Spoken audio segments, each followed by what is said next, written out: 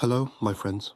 In this lesson, I'll show you how to enable the two-step verification feature on the app. This method works on the regular WhatsApp application as well as WhatsApp Business.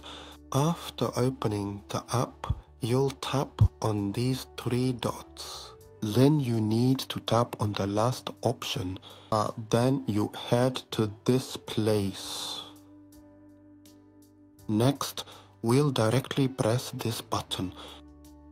After that, you will feed on this option, as you can see.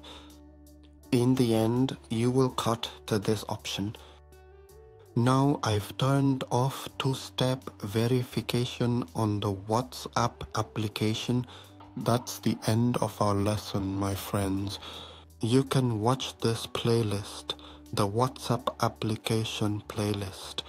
You will find useful explanations there, and don't forget to subscribe to the channel, activate the bell for all notifications, and share this video with friends.